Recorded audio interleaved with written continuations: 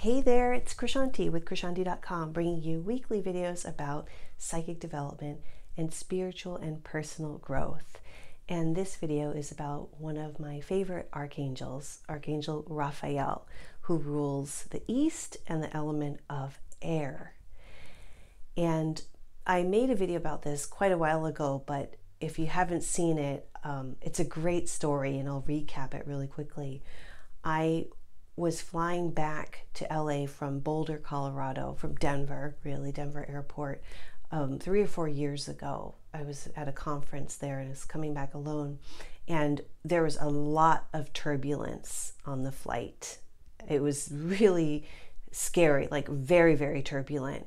And I was nervous. I don't like turbulence, and I immediately started calling Archangel Raphael quietly in my head, like with my mouth shut. I wasn't going to say that out loud, but I was like, Raphael, Raphael, like help, help, help, help, help, Archangel Raphael, please help me, just over and over. And saying it like a mantra really calmed me down and soothed me down. And then, the turbulence stopped, the plane leveled off, and everything was okay. And I reached into the pocket of the seat in front of me, and there was a paper there. I pulled it out, and it was the boarding pass of the person who had flown before me. And her name was Angel, and she had flown from Guardia, which means to guard in Italian. And I thought that was the most amazing angel sign ever. Like right then and there, like how awesome is that? And that's how angels show up. They really do, with amazing signs. And the thing about angels is, I've been doing this clairvoyant work for over 10 years now. The thing about them is they are undeniably real. Their power is incredibly strong. And if you need help of any kind and you ask for them to help you sincerely, they will come through, and they will come through with assistance. They will come through people, they'll come through signs. You'll see so many things pertaining to the angels that you're calling on that it's nothing short of miraculous. It really, really is.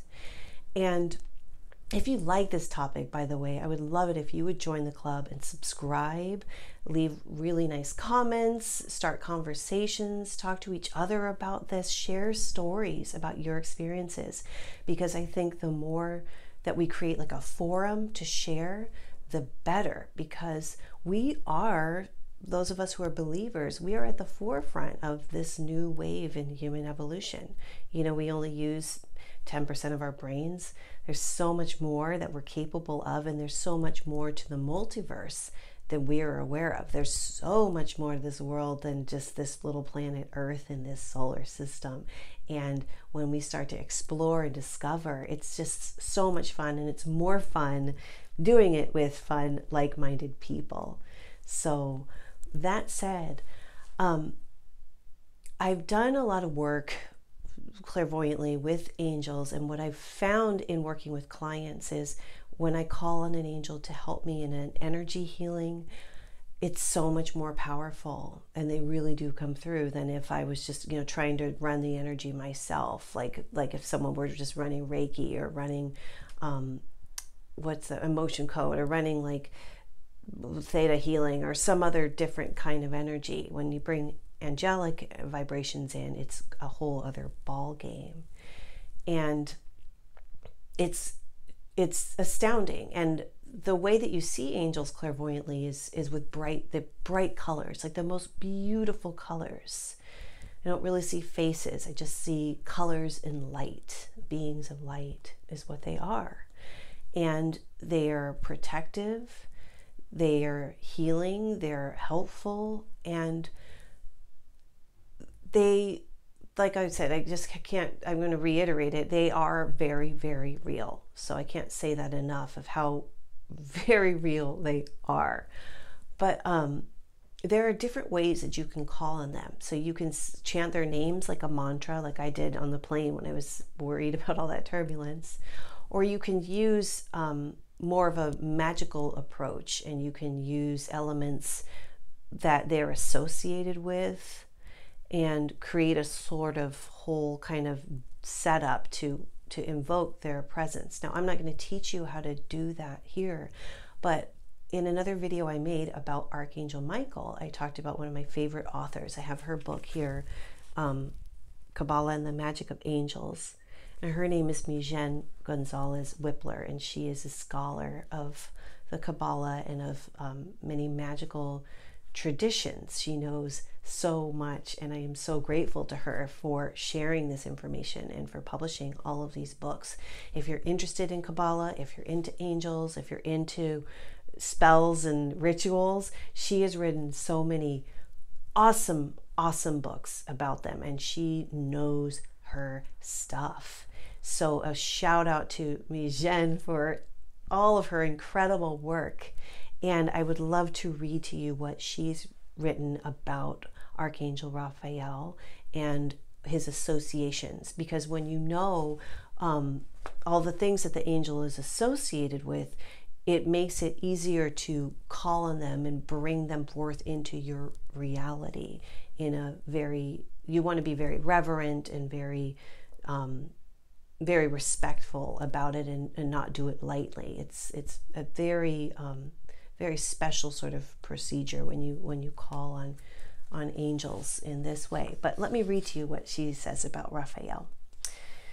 Raphael rules the second heaven, Rakie, I don't know if I pronounced that right, the eighth sphere of the tree of life, Hod, and I don't know if I did that, if it's Hod or Hod, but I think it's Hod, and Mercury. Raphael's name means God has healed. His Kabbalistic number is 8. His planetary color is orange. As ruler of the air element, Raphael's colors are yellow and violet, but these colors are not used when he's invoked. Raphael is known as the angel who stands in the sun. His ascribed day is Wednesday.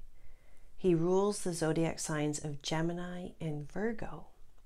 Raphael rules the intellect, studies, teachers, papers, contracts, books, communications, correspondence, medicine, doctors, and nurses. The caduceus is one of his symbols, as he is known as the divine physician. The illnesses he rules are epilepsy, meningitis, all nervous or mental ailments, and illnesses affecting the respiratory system, the nervous system, the arms, the mouth, the tongue, the pancreas, the gallbladder, the intestines, and the thyroid. His flowers and plants are the magnolia, lily of the valley, forget-me-not, lavender, parsley, elm tree, marjoram, mandrake, and all ferns. Among his fruits are oranges and almonds.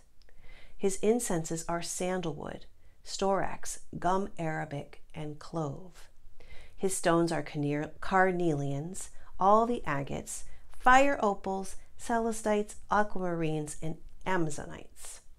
The animals he rules are foxes, jackals, mules, giraffes, monkeys, parrots, and all flying insects, especially butterflies.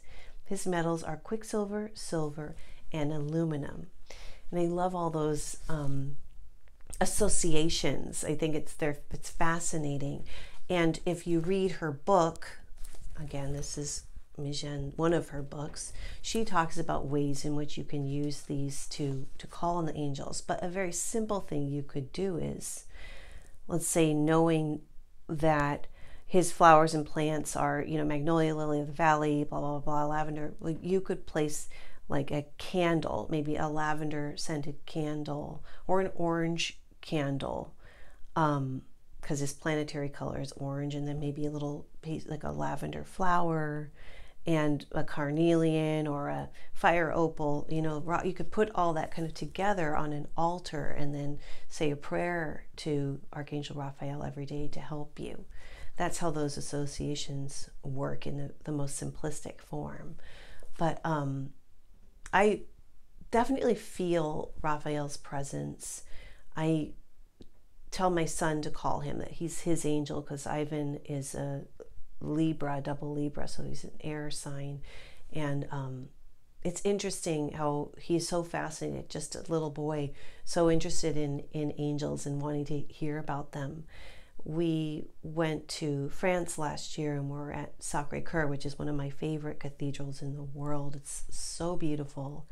The energy there is palpable. It is so high and so precious.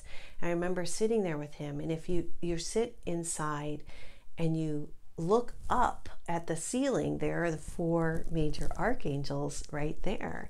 I remember sitting with him and looking up at them and talking about the angels, and it's just so beautiful, and it's so high up, that cathedral, that you feel like you're kind of closer to the heavens. I think that was the point when they were building it. But I digress a little bit. What else is there to say except, if you're interested in seeing how they work, go ahead and start calling them every day and start asking the angels to come into your life to help lift you up and to help shift things, or to help open roads for you, and just in any and every way that they can, because I believe that they know more than we do about what would be helpful for us. So that's it about Archangel Raphael. Thank you so much for watching. But before I go, if you're interested in all of this stuff, my website, krishanti.com, I've got psychic development workshops, I've got meditations, I've got video classes. I've got a free psychic development intro video class that you can get. If you go there, you have to sign up right now at Thinkific to get it, but that's free if you want to just test the waters. But there's so many resources there that I've created, that I'm continuing to add to at krishanti.com, so check it out. And thanks so much for watching. I'll see you next time. Bye.